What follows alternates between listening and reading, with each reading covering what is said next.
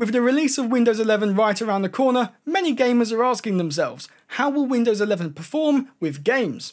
Well, most people install this on a virtual machine because they want to be safe, and as a result can often lose a bit of performance. But luckily for you, I am very stupid and have decided to install Windows 11 directly onto the bare metal hardware of my main gaming PC. Yep, that's right, I installed this unverified, unreleased version of Windows 11 directly onto my machine for maximum possible performance. So how about we get Windows 11 benchmarked and tested against Windows 10 and see once and for all which one is best for gaming. It's just gone on to standby.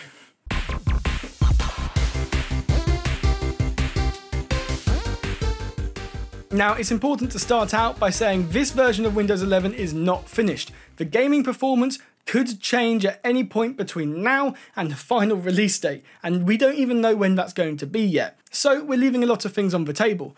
But this is going to be a good indication as to whether or not our performance is going to stay exactly the same, or whether we have the potential for a performance boost.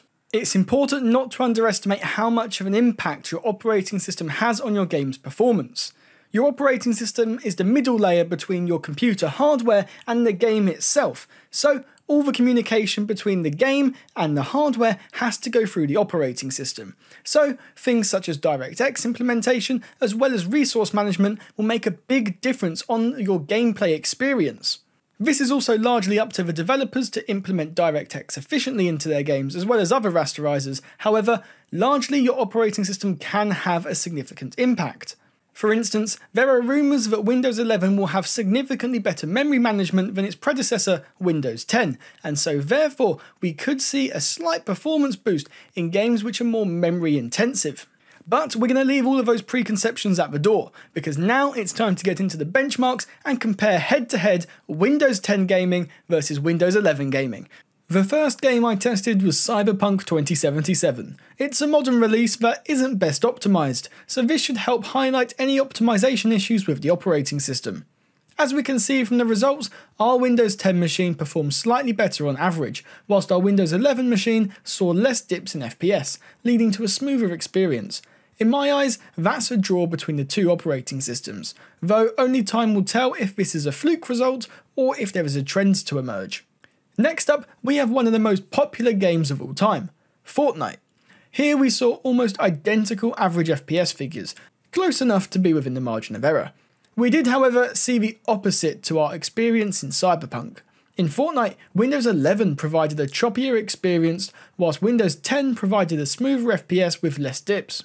Just Cause 4 is yet another similar story, with average FPS figures lying in the margin of error. This is again repeated for minimums and 1% lows as well, making the experience in Just Cause 4 absolutely identical between the two operating systems. This is at least reassuring that when we upgrade to Windows 11, we won't see a massive downgrade in performance.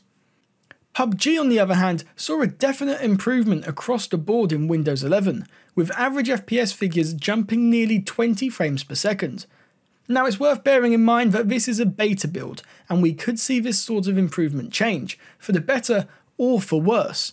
But if you're happy with your Windows 10 performance in Pubg, then I'm sure you'll love Windows 11. Rocket League, however, is a big outlier compared to our other games. Here we saw a huge dip across the board when testing in Windows 10.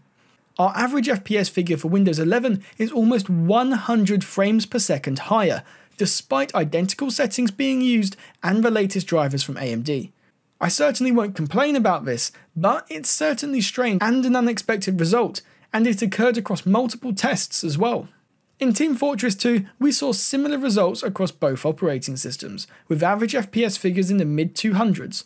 This is a similar tale to Just Cause 4. It seems that the results for both operating systems is the same, and you won't see any improvement when playing Source Engine titles. Last up, we have Wreckfest, and here we saw more of the same, similar results, but a slight win for Windows 11, beating out the Windows 10 average FPS figures by roughly 5 to 10%.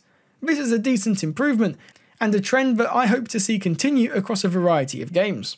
So there's certainly no obvious definite conclusion. The comparison between the two operating systems does vary from game to game, and it's not guaranteed that we're going to get a big performance increase by upgrading to Windows 11. However, we'll have to wait until Microsoft's event on June 24th before they confirm any potential gaming improvements that they've been implementing into Windows 11. And so, if you guys did enjoy that video and you found it useful, then be sure to hit like and share it with a friend. And if you're new to the channel, then make sure you get subscribed as well, because we just hit 8,000 subscribers.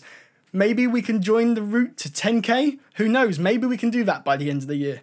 I find it unlikely, but hey, with your help, maybe we can do it. So like I say, leave a like, get subscribed, and leave a comment down below as well. And I'll see you guys next week.